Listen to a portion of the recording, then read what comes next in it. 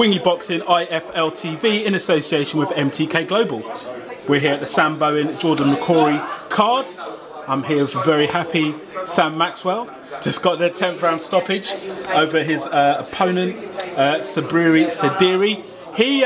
He made you work for that one, didn't he? Definitely. You know, it was a big step up from some of my fights that I've had, and I just got caught cold early, and I took a while to get back going, and I literally was down to the last round, and luckily, not luckily, but I stuck to the game plan. I listened to Danny, started letting my right hand go, and he switched off for a little bit, and I caught him, so it is what it is. How bad was that third round knockout? How did you feel? It looked pretty bad to us, but once you was up and got going again, you seemed to be all right. Yeah, I just don't remember it. I just remember being on my knee and Danny saying, stay on your knee. He counted 7, then he said, get up.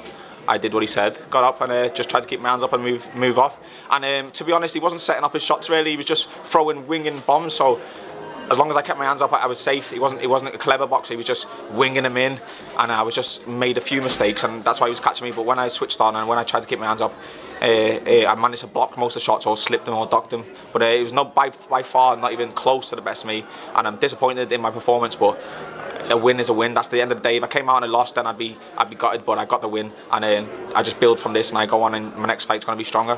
It's like one of those fights really where you've shown you can box, you've shown you've got power, and you've shown the heart. I've shown I got the minerals. Yeah. Couldn't have asked for a worse first 3 rounds.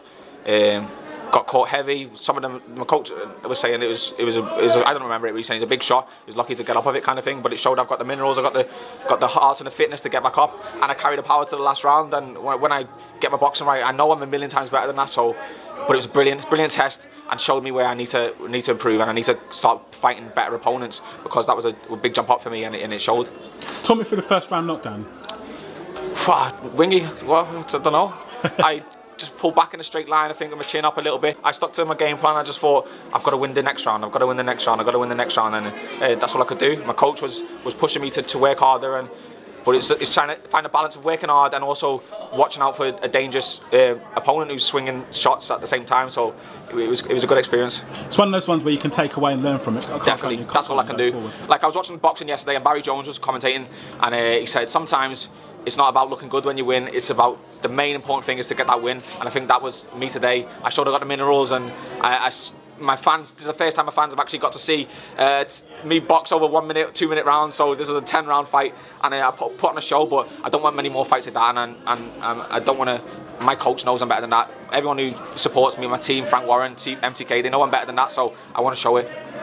I'm just glad I got that knockout in the last round though. It shows I got the power, and I wanted it so bad. It meant so much to me. What do you think your mate Ohara Davies will think of that fight? He'll be saying, nah, easy work, he want me now, he'll knock me out, he's saying, but it is what it is. I'll go back to the drawing board, and all I can do is improve.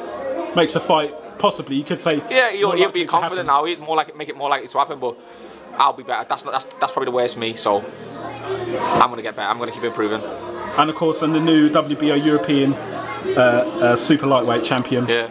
Nice Stuff of dreams, my first titles. Every boxer dreams of winning a title, and I've just done it today, and this night will live with me forever, for the rest of my life, and it's massive, and all my family and my friends are here watching me, brought about 80 people here, and I'm just so happy.